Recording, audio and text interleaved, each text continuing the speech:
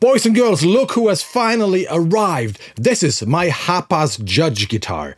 As you might remember, more than a year ago, I went all the way to Berlin to find the most brutal sounding and evil looking guitar for low, lower and even lower tunings. What I wanted was a 6-string guitar with a 28-inch scale for the really deep chugga chugga chugga. And at Hapas, we went through every parameter that might define the tone of a guitar to find the perfect instrument for me.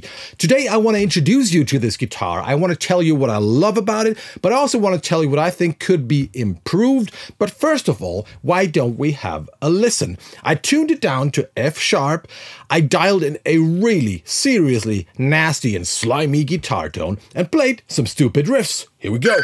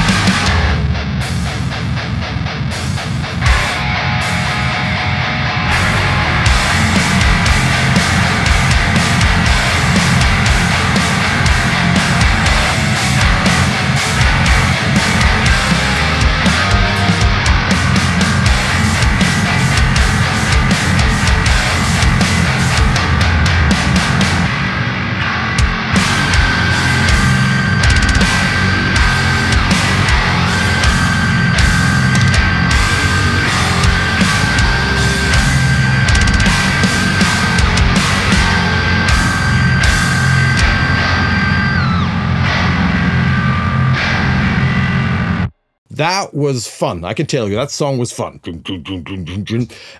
Anyway, let me walk you through the specs of this guitar first. Let me pick it up. And here it is. What a beauty. I gotta say, it is beautiful. I gotta say that. It really looks fucking amazing. Anyway, let me quickly walk you through the specs. This is the Judge 628. 6 because it's 6 strings and I really can't handle more than that, and 28 because of the extended scale of 28-inch. It has a ash body, it has a 5-piece maple walnut neck, bolt-on construction, string body through, how do you call that? What else? A rich light fretboard, and we only have one pickup, because that's all you need for chugga chugga chugga, and it kind of looks cool. One pickup, and this is the Hapas Leviathan passive pickup with a ceramic magnet. And we will talk about that pickup later, because, by the way, pickups matter, as you will hear later in this video. But I don't want to talk about the specs too much. If you want to know more about that and why we made which decision about this guitar, you can have a look at my other Hapas guitar video later. There's a link here and there's a link below. When I was in Berlin, that's 40 minutes or something of guitar nerd talk. We really go through all the different parameters, and yeah, so if you need more, you will find it down there. There are two things that I really love about this guitar. I gotta say that. The first thing is how it feels and how it plays.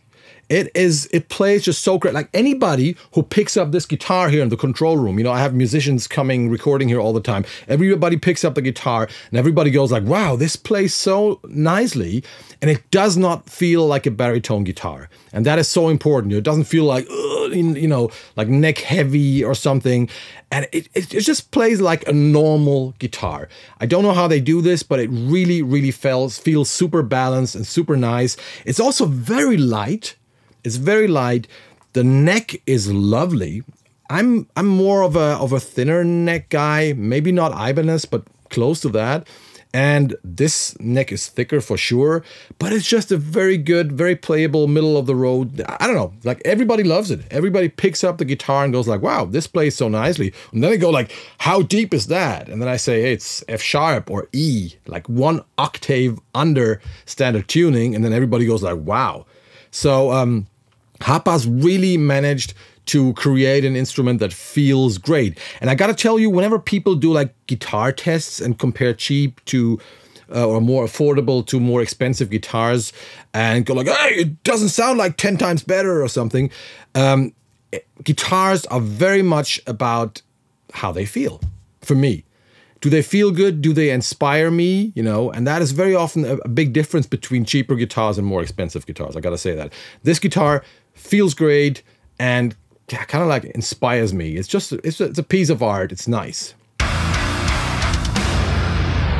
The other thing I loved about the guitar, and that, like, I noticed that immediately when I played it for the first time, just acoustically, without an amp, when I brought it home, was how responsive, how direct, and how immediate this guitar sounds.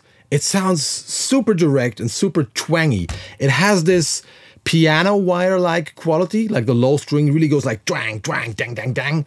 That's what I love about good bass guitars as well. So, and also some people noticed it when they played it here. It was like, wow, this sounds like really in your face. And I think that's the whole point, or that's what we try to achieve with this guitar, to make it as fast and as responsive as possible, so those super deep palm mutes actually cut through. I don't know if you can hear this through the microphone here, and the strings are not really fresh, but let's try. Dangle, dangle. All right, so the guitar feels great, plays great, sounds great acoustically. Let's talk about the things that I'm not perfectly happy with. There are two things. One is cosmetics, or something visual, and there's one thing about the sound of this guitar. But let's start with the first thing, and that is the look of the back of the guitar, because I expected this to be a lot brighter, and it looks pretty dark, and I expected more of a contrast between the back and the front. And the Hapas guys actually agreed. They said like, this turned out quite dark. Is this a deal breaker? Not really, not a big deal. I forgot to mention that, wait a minute, that this red wood, this is actually the color of the original wood. Watch the other video. Looks so fucking amazing. But you know, this could have been a little more extreme. When I first plugged in this guitar into my Kemper, I think, I was a little underwhelmed. I gotta say that. Because I immediately noticed the low end is not as tight as I'm used to from my other guitars, which all have EMG active pickups. I could also notice an increased high end of the Hapas guitar, of the Leviathan pickup, which I kind of liked, but I was having a problem with the low end. There was more output and there was more bass, and it was just driving the amps in a different way. The distortion wasn't as tight. So I was like, it's not perfect. So I felt like the acoustic tone of the guitar didn't really translate into the amp, if that makes sense. So I called the guys from Hapas and said like, hey, I think the pickup is wrong. The pickup is wrong. We need to change this. And they were like, yeah, no problem. We've got several pickups to choose from. If you have too much low end, no problem. We can fix that. No problem. So that was one of the reasons why this video took so long, by the way, because I wasn't perfectly happy with the pickup. And I thought like, yeah, maybe I got to go to Berlin to try different pickups, or they got to send me different pickups, and then we forgot about this and blah, blah, blah. But then I found another solution, and it's kind of embarrassing that it took me so long to come up with this, because the problem was too much low end and a too high output. And so I was like, why don't I just lower the pickup? Maybe that has an effect. Because I usually have my EMGs pretty close to the strings, and people believe that, hey, active pickups, EMGs, super hot output. Not really. And I believe they sound great if they're really close to the strings. So I had the Leviathan pickup set up the same way, and that wasn't the right thing for me. By the way, if I'm talking about these tones that I'm going to show you in a minute, by the way, we're going to compare those pickups. It is a taste thing. It's not about good or bad. I just like a tight low end. That's all. Anyway, when I lowered the pickup, when I adjusted the height, things really changed. It's like getting closer to a microphone. You get more low end. So when it got lower, the low end just tightened. And of course, because of more distance, the level was also, the output was also reduced, which so had like two effects in once. First of all, because of more distance, the pickup itself sounds different, but then again, it also drives the amp in a different way and makes the amp behave differently. It's not a night and day difference, but it is an important difference for me because I can hear it and I can feel it.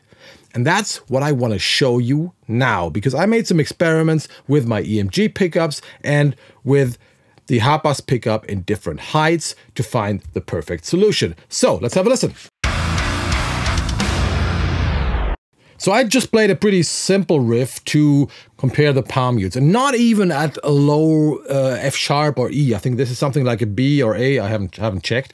So this down here is my Fernandez guitar with EMGs, and this is the Hapas guitar with the pickup really close. It's called Hapas High. So let's start with the Fernandez and the EMG. That was my reference.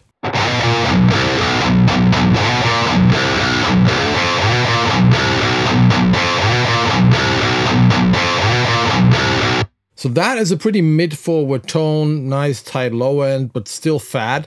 So let's switch, let's just loop this section, and let's switch from the EMG to the Hapas guitar with the Leviathan pickup, and yeah, listen to the low end.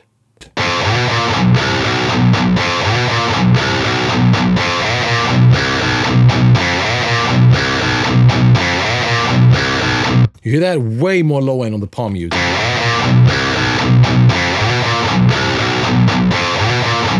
And that's tighter. And the EMGs also have this honk, honk, honk, honk, honk that you might like or not. Focus on the attack, the cock, cock, cock. Cock, cock.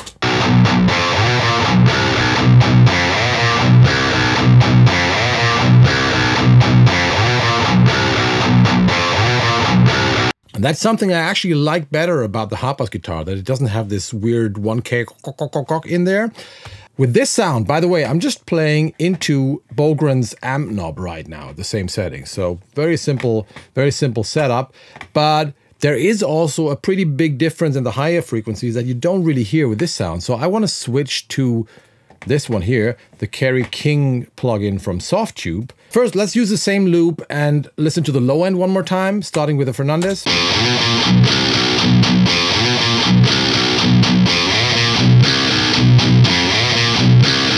Big difference.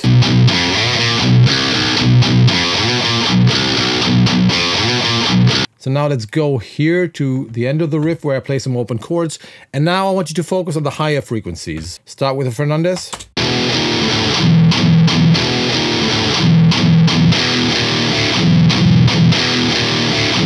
I mean, listen to that difference. How much grind the Hapas guitar has compared to the Fernandez.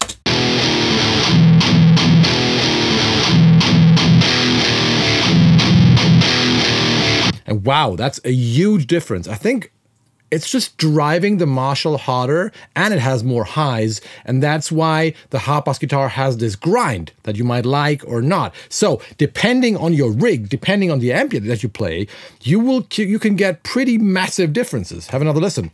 EMG.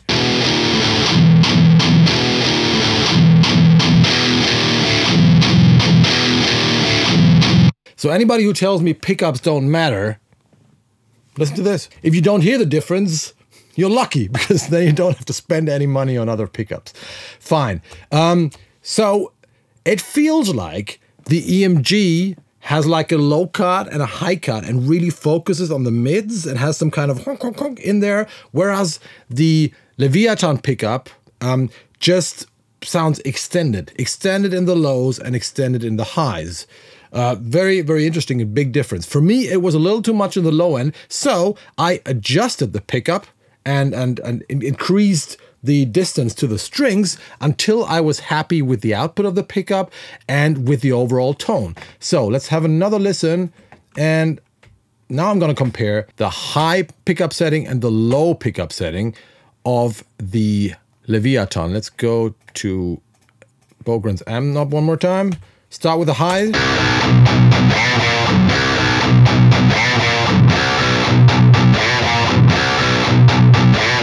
And you see, quite a bit more mid-forward and also, yeah, tighter in the lows.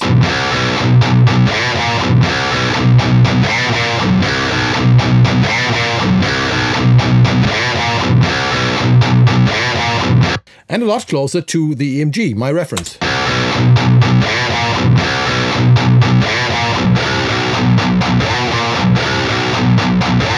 So the lows sound pretty similar now. There's just this massive difference in the highs. So let's just go back to the Kerry King amp where you can hear this a little better and compare the Fernandez to the final position of the Leviathan.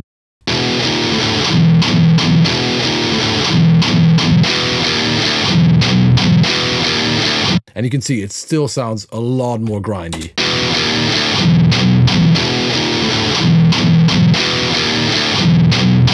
This is interesting because all those details matter. Is this a night and day difference? In the high end, actually, yes, it's a big difference. Pickups make a difference. And that is why I have decided to check out even more pickups for this guitar because I'm a nerd, because I like trying stuff. So in 2 weeks, I will be in Berlin and I'm going to visit the Hapas guys again. I can't bring my guitar, but we will use a very similar Hapas guitars and they will prepare, I think, 3 or even more different pickups, and I will record the same riff with 3 different pickups, and I will be back with another video where I show you the differences between the Hapas pickups. We will analyze that and then hopefully find the perfect solution for my guitar. But don't get me wrong, it sounds great. Adjusting the pickup height changed everything for me. And it's so interesting sometimes, you know, people buy gear, they buy amps, they whatever, and sometimes it's just something like that. You know, get the right pickup height and that will change the tone, you know, just enough to make you perfectly happy. And so right now it's like I have one guitar that sounds a little more grindy and the Fernandez sounds a little warmer maybe and tighter and a little more mid-focused. So I have 2 cool options. Do they sound the same? No, they don't, because guitars make a difference and pickups make a difference. I think it's important to really care about every single part in the signal chain to make sure that your tone is as close to perfect as possible. All right, one more thing. If you are interested in the guitar tone that I used for the song that I played in the beginning, I will play it one more time at the end of this video. Let me know, because I dialed it in with just one plugin with a pretty interesting pedal and amp combination that you wouldn't expect to sound modern metal at all, I guess. Let me know. I could do a pretty quick video about that. But first, I will be back in a few weeks with a pickup shootout video comparing different Hapas pickups. Again, I'll be in Berlin in 2 weeks, so that's going to be a lot of fun. Please leave a comment. Which one is your favorite? How do you like this guitar? And I don't know. What else? Anything you want to tell me? Yeah, feel free to talk about it. I'm here, I'm listening. Anyway, thanks for watching. This was fun. Time to go back to the real studio work again. Thanks for watching. I see you in hell, motherfuckers. Bye-bye.